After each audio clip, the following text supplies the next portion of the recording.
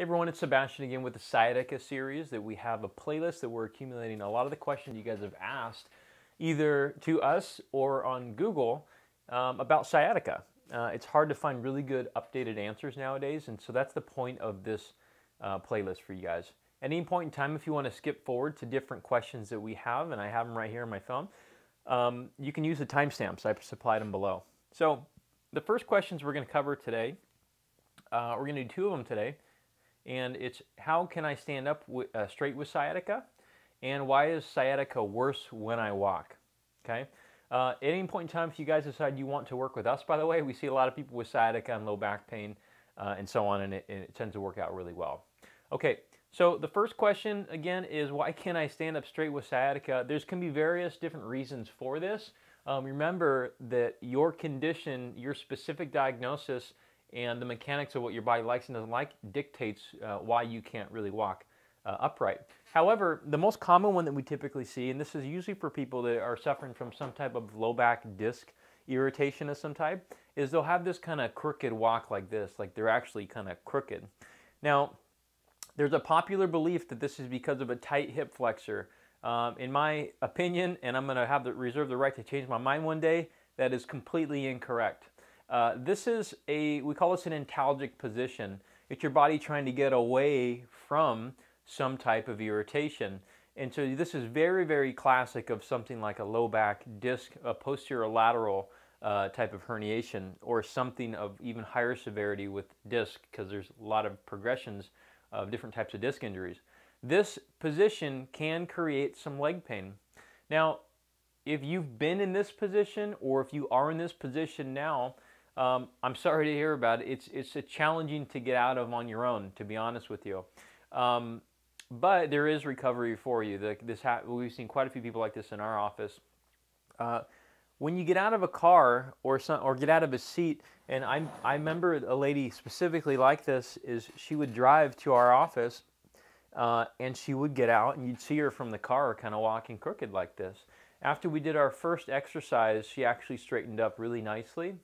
And then she would go home and she'd drive her car to her home and she would get out and she'd report she'd be crooked again.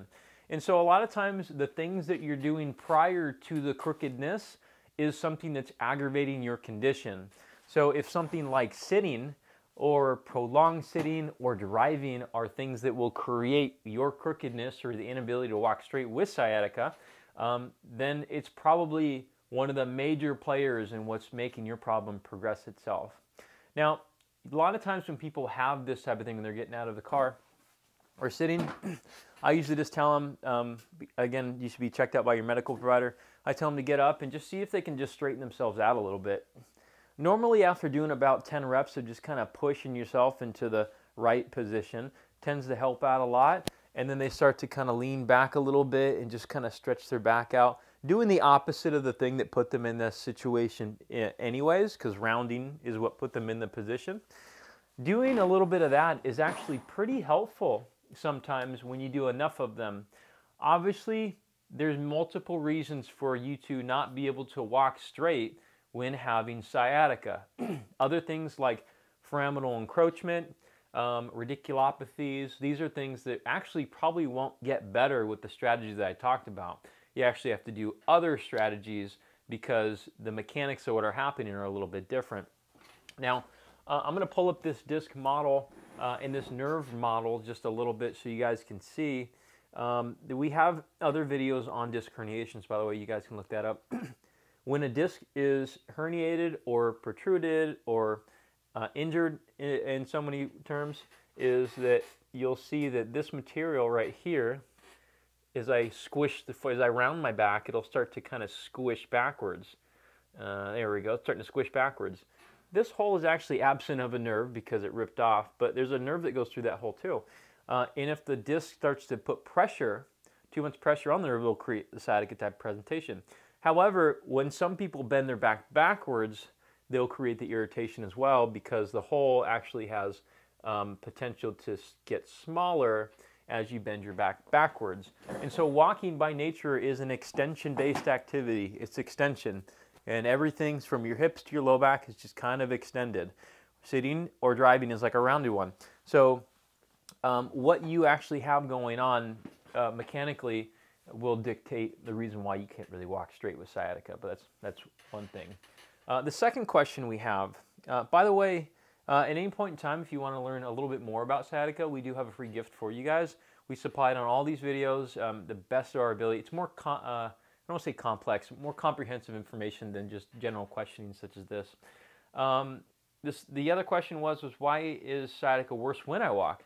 Well, as the things that I mentioned before, sometimes, again, walking it provides the extension, and the extension is creating your problem. You might notice that actually something like this might actually feel pretty good. Stuart McGill has, I think he's coined this term as the shortstop position, because it's like you're playing shortstop. And you just kind of relax and just hang out. Some people of older age who have claudication into the low back area will have symptoms that actually reduce with things like this or sitting.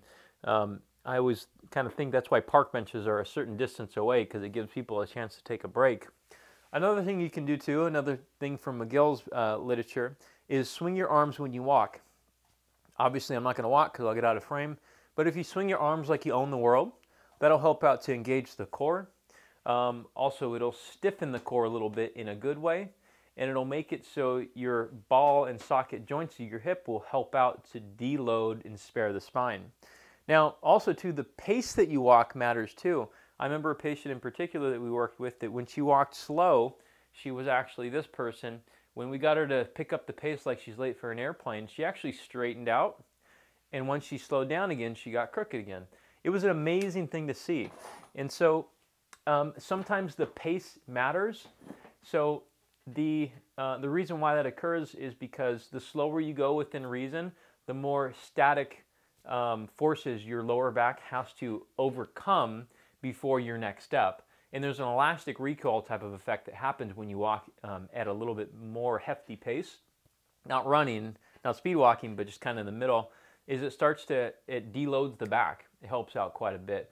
And walking overall is typically a very good intervention and treatment for low back pain and sciatica. We have a general saying here, when you can walk, start walking.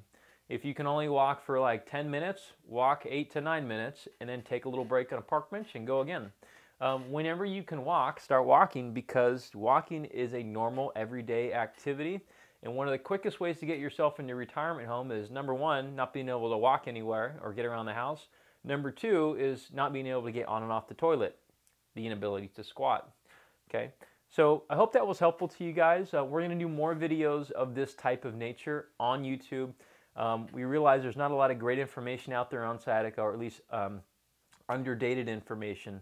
And so if at any point in time, again, if you want us to help, we do offer virtual or in-person services. We've seen a lot of people with leg pain, buttocks pain, piriformis, SI joint, low back pain, groin pain, tightness of the hamstrings, and so on. We've seen a lot of people with this stuff, even numbness of the foot. The quicker you address this thing, the easier it is for you. And I mean that with full transparency. The sooner you catch it, the easier it is for everybody to manage, and for you, for your sanity to be able to recover from. So we're available. You can always find this in the link descriptions below, and take advantage of the free offer that we have for you guys. It's intended to give you more information than anybody else has, at least on the internet. So we'll see you guys next time.